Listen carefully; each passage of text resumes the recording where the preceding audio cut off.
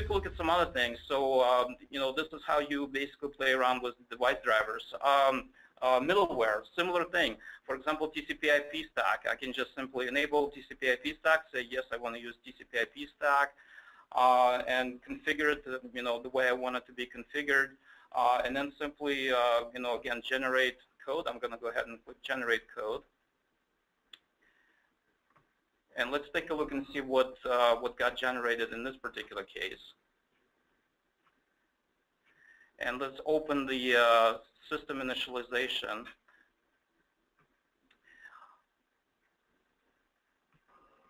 And here you will see additional code being brought in. So again, we see the clock initialization, just the typical system initialization that we've seen before.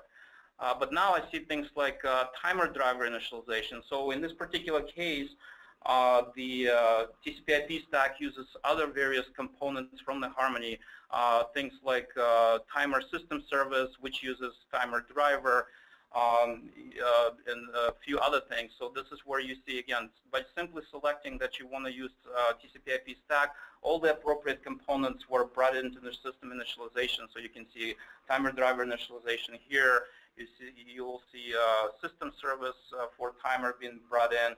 You'll see system console service. Everything basically that TCP/IP stack needs was brought into this initialization. And here you actually see TCP/IP stack being initialized as well. When I look at the system task,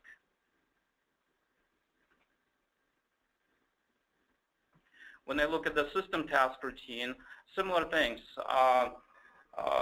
You can see right now my timer tasks are here now. My console service tasks are here, and here's my TCP/IP tasks. So again, the configurator basically generates all the code you need to use a particular module, so you don't have to worry about it. It will be completely initialized the way you want it, the way you configure it through various options.